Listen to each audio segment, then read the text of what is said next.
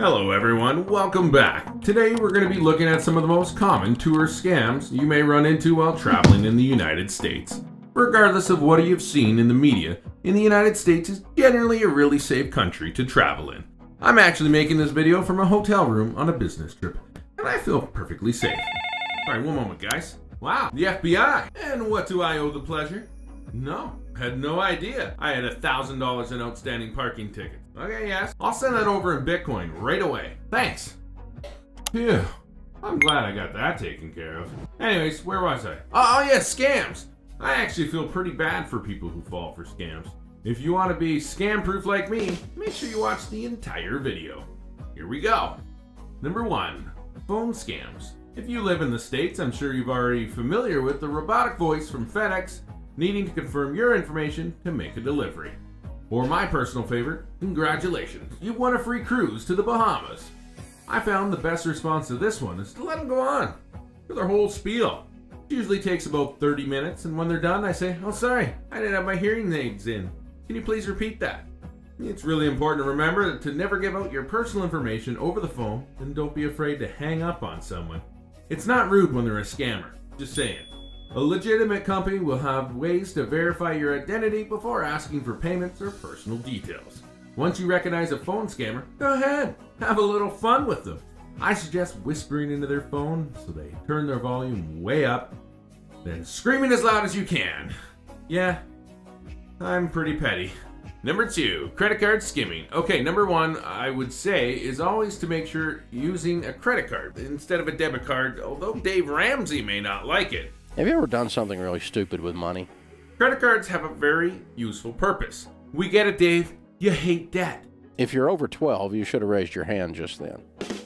But for the most part, you're not liable if your credit card is compromised. Unlike a debit card where you need to go through a whole investigation to prove the fraudulent charges, aren't you? Although you may not be responsible for paying back the lost funds with a credit card, who wants to go through a whole hassle of getting the card replaced? Oh, and also redoing all those pre-authorized payments you have to set up.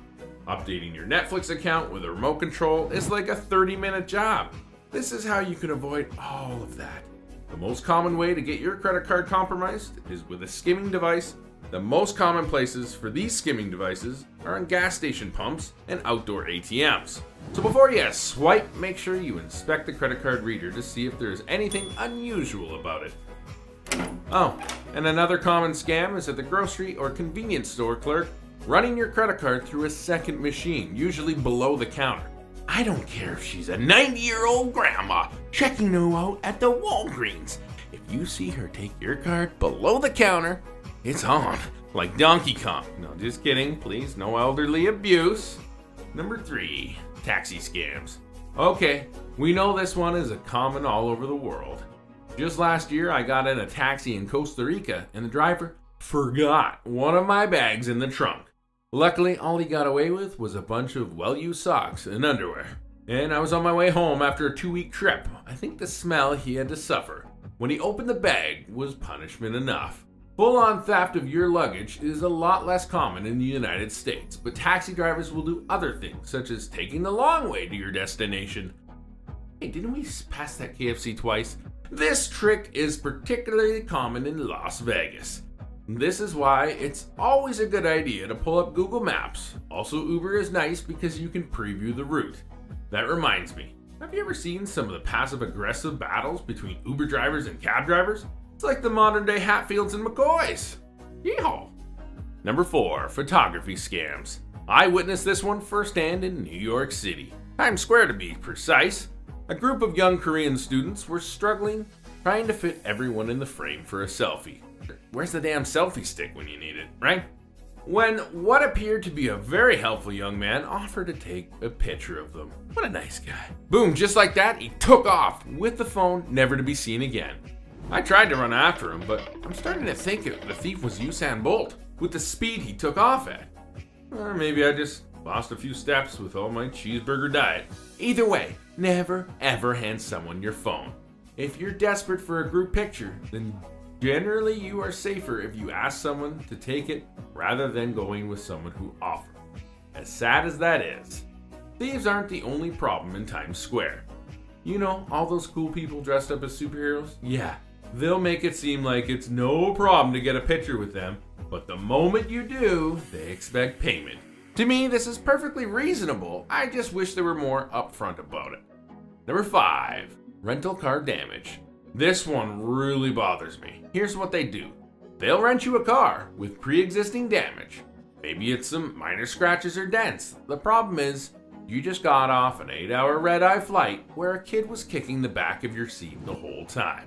So, there you are, feeling more reassured than ever about your recent vasectomy, but also completely sleep deprived, when some guy with a cheap tie on asked you to examine the car for pre-existing damage. No wonder I missed the 1/4 inch scratch on the rear fender. When you return to the car, they point out this damage and try to pin it on you. This happened to my friend, but he got them back good. He ended up renting the same make and model of the car he owns and swapped it out his tires for the rental car's brand new tires. Perfect crime. The only way to really avoid this scam is to be really diligent when checking the vehicle. I find that taking a video that you can refer back to is a good idea.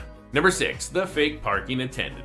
This one is really only common in large cities. You park your car either in a parade or in the street, and someone will ask you for money to make sure it stays safe. Really, this is a thinly veiled threat because basically they're saying they will vandalize your car if you don't pay them the money. No way to really prevent this one, but you find this is happening to you a lot, maybe try visiting safer places. Canada is nice. Number 7, street beggars. Panhandlers have existed for a long time, but is it just me or are they getting a lot more aggressive these days? Lots of beggars have really good sob stories that can pull at your heartstrings, especially if you're sensitive like me. I can't even watch The Notebook anymore. We suggest offering them food or clothing instead of money. If they decline, they may not be in that much of need of help. In fact, some studies show that the panhandler can make an average of $15 per hour. So before you part with your hard-earned money, think back to the jobs you had to work that paid less than $15 per hour. Hey, there was this one lady in Calgary, after she was arrested, they found out she was a millionaire. Just be careful, folks. Comment below how much your first job paid. I worked at a well-known donut shop that will remain nameless due to an ongoing legal suit, but it rhymes with bunkin' phone nuts for $5.15 per hour.